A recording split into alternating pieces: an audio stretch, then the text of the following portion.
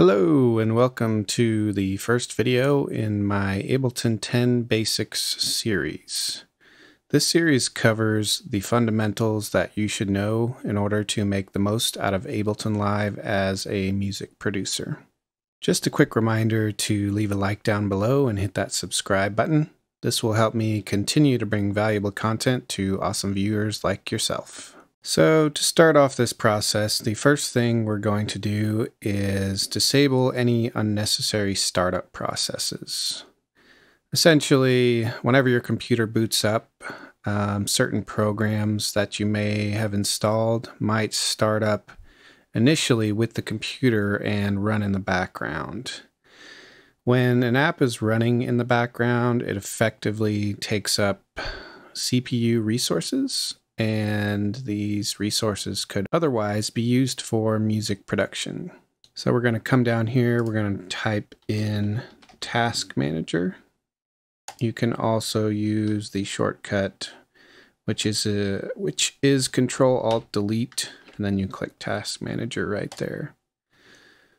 And then we're going to click Startup.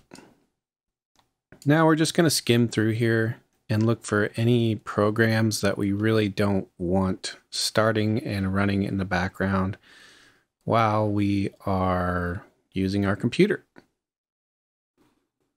So for instance, one that I don't really want starting up is Skype. So I'm going to go ahead and click on that, highlight it, and then click Disable. So effectively by disabling that, then it's preventing that from that application from starting whenever I start my computer up. And whenever you disable a good portion of these, you'll notice that your computer will actually start faster. Another one I saw earlier that I did not want starting was this one. Disable that. If, for instance, the app is controlling something that you think is important, like let's say maybe your keyboard or wireless mouse or something. Like for instance, I have a RGB keyboard that relies on this Razer Synapse 3 app to run properly. So I'm going to leave that one enabled. Okay, the next thing we'll want to do is go through and uninstall any bloatware or unused programs. More or less, when you delete unused programs, it frees up space on your hard drive. A clean hard drive is a fast hard drive. Basically, as a hard drive reaches its storage limit, then you'll actually notice the computer will start running pretty terribly.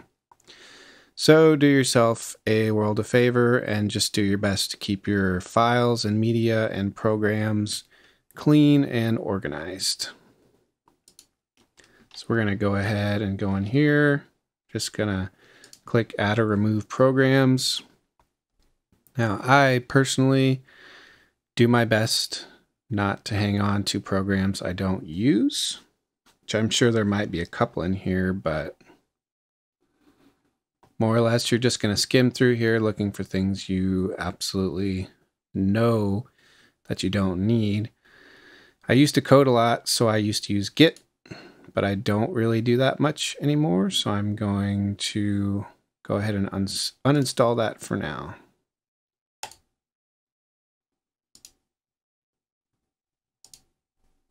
Sure, they probably have a newer version anyways. All right, and it's as simple as that. Just try not to delete stuff that, you know, clearly might have an effect on your machine, like these redistributable packages from Windows or Microsoft. Or if it's something you know you're going to use or have used in the past, then just go ahead and leave it on there. All right, this next step really only applies if you're on a laptop, but essentially what you'll want to do is you'll want to go down here and type something like power settings. And more or less, it will give you this performance and energy option. And you could probably click the battery down here from your laptop. I'm on a desktop, so a battery symbol does not show up. But you'll just want to make sure you're on high performance or best performance mode, because this will make sure that your CPU and everything else that keeps your computer running really well is getting all the necessary power to make everything run at maximum capacity.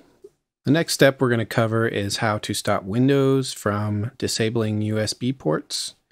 This doesn't really affect the CPU too much, but it can cause some frustration if, let's say, you walk away from your computer for 15 minutes and you come back and suddenly your MIDI controller isn't working.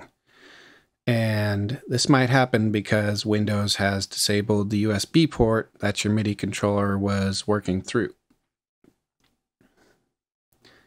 So we're going to go here, we're going to type Device Manager.